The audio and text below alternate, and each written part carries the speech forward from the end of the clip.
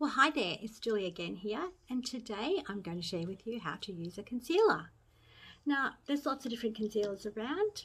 I'm just going to do really basic work with concealer today, just to cover up any dark circles, any imperfections on the skin. So this is our liquid concealer. It has a little brush. So if I'm just going to show you where to put it. So what I do is a little triangle around the base of the eye, a little bit more out.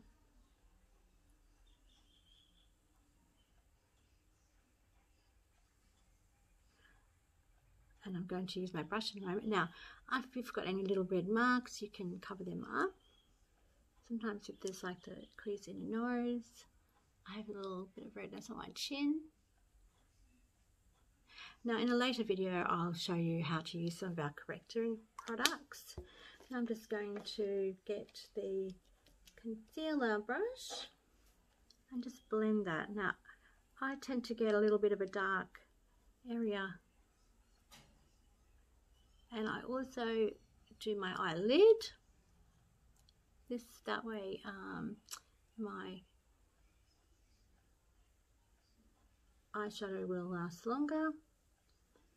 I tend to have a few little, as you age a little bit, you can sometimes get those red, like little purple veins and that on your eyelid, which are sometimes hard to cover.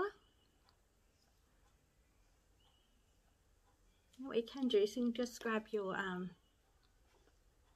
foundation brush and just blend it in. Same with where I put the other.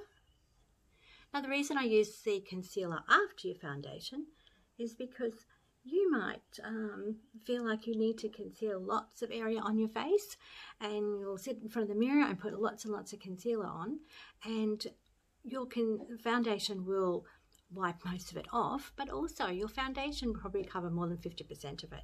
So you're best to put your foundation on first and then blend in the concealer.